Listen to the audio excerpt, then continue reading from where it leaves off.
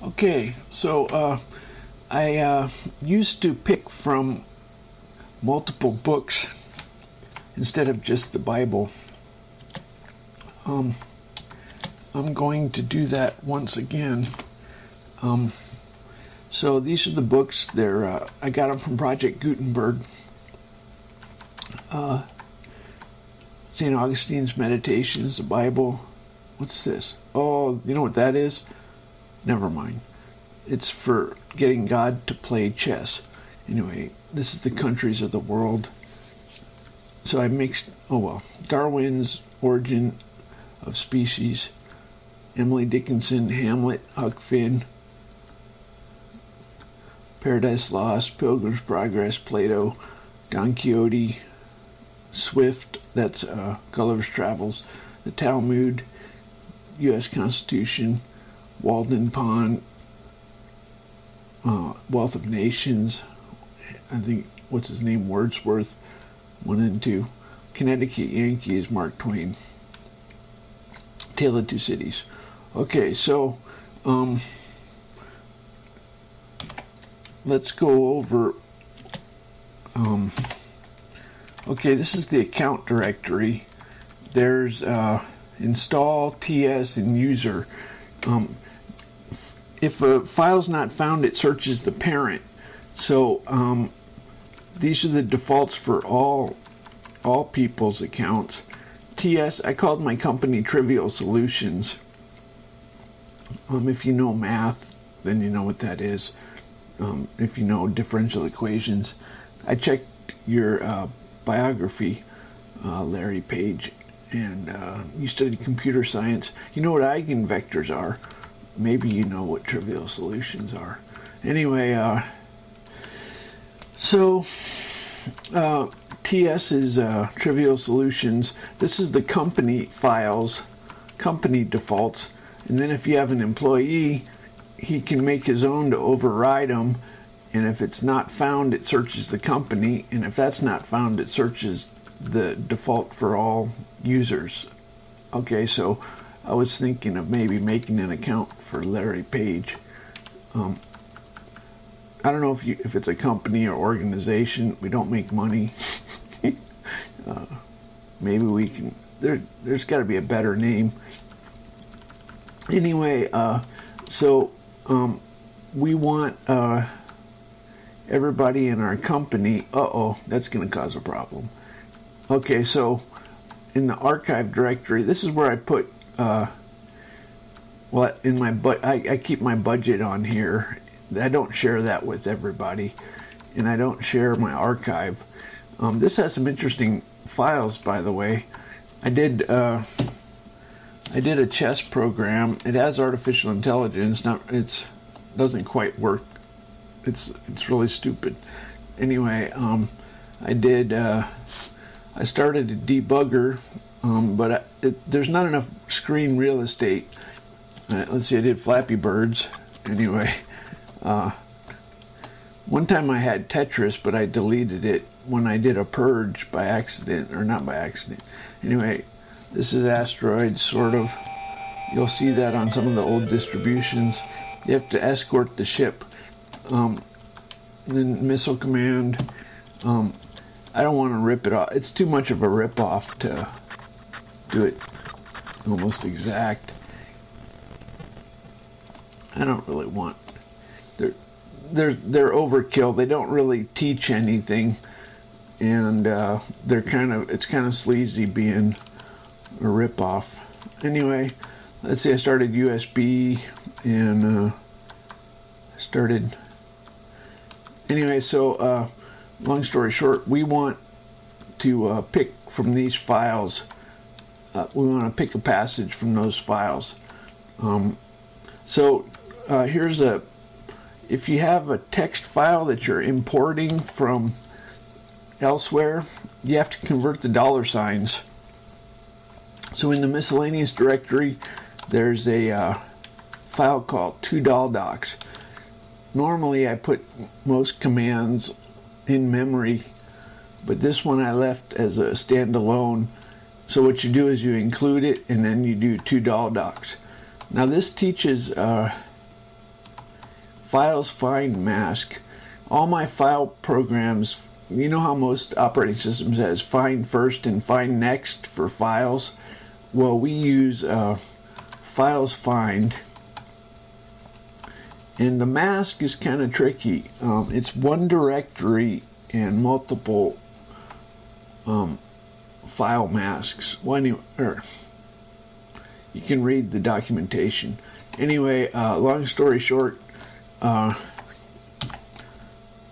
in the Trivial Solutions directory, I under Holy Spirit, this by the way ends up on the distribution in the I copy my file as an example.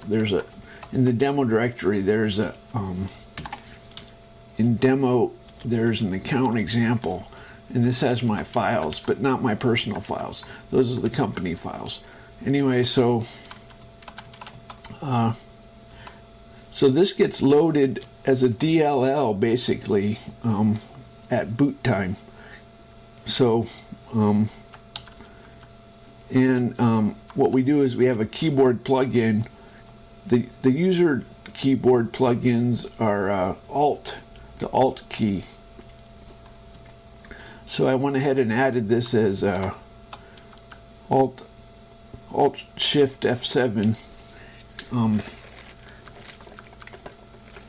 So here's where it calls the function, and it passes the files find mask is archive home archive text star. First it captures the current. It captures the timestamp of the last keyboard stroke, which in this case when we hit F7, that's the time it uses. Shift F7, and I take 24 bits from the timestamp. This is the last keyboard mouse event. I clear out. Well, I want fresh. I don't want any leftover entropy bits. Anyway, so I want a fresh one, and so this took me a while to write this routine. So we specified the length of the passage, 512 characters. Okay, so we do files find mask. You should get familiar with F1 and then look up file utils. This covers all the flags. You can make it recurse, you can make it, and if you have it'll return a tree of files. It has a feature where you can flatten the tree. You can flatten the tree and get rid of directories and just have files. You can put it in cluster order to speed it up. You can limit to just text, just source, or whatever. So I went ahead and I recursed, limited it to just files. That has the effect of flattening. And then we want just text files. So you can't, it has some standard extension stuff. Anyway, so we get, basically we end up with a linked list of directory entries. In the directory entries, this is the part that's, here's the linked list. Next, parent, sub, those are filled in. Full name, it will fetch the full name. This is really nice. So this is an allocated, a malloc string containing the full name, absolute path, attribute name. That's the short name, not the path name. Cluster size. Now all of my a lot of my structures have something called a user data, and what that is that's for you to do what you want with. It's kind of not managed. In other words, if you make two applications and both trying to use user data, you're going to have problems. But you know what you're doing. Anyway, so what I went ahead and did is I made one pass through the list of files, and I set user data to the string length of I read the whole file, and I set it to the string length. Now, if you have a file with graphics, then there's a terminating 0 after the text, and then the binary graphics. So this will work even if it's graphics. We get a string length or the ASCII text area at the beginning, and I told you have to run that docs to convert $signs. If you don't, if you use a unconverted, the $sign will cause problems. Anyway, so if the length is greater than or equal to 512, that's what our length is. Anyway, so I went ahead and I read the whole file and then freed it. This is kind of how we roll. We don't read partials. Oh, we can't get the length because it's compressed. If we got the length from the directory, it would be compressed and it wouldn't be accurate.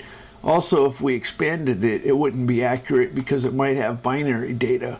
What we have to do is measure it with string length.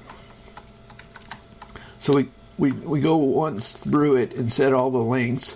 Then we call God bits to get a timer to get 24 bits of God entropy, and multiply by the total and divide, shift 24 bits. Then we start over at the beginning of the file list, and if we go negative, it means it's in that file, and we print the passage, and then at the end we delete from the head of the list. So and it had now the editor is active everywhere. By the way, if you want to open up some lines, Control Shift Enter will that'll do some. If you hit Enter the other way, you get that. Control Shift Enter does that. Now we're going to ask God to talk.